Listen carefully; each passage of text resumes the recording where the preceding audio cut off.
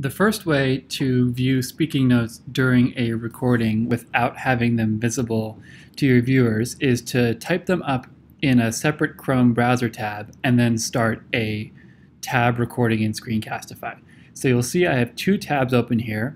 First is this slide presentation that I'm going to want to record, and over here is some example speaking notes that I wrote up in a Google Doc.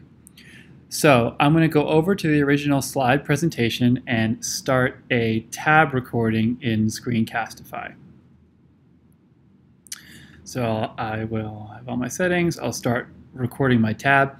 And Screencastify, when the recording starts, will start capturing everything in this Google Slide tab, even if I switch tabs during the recording.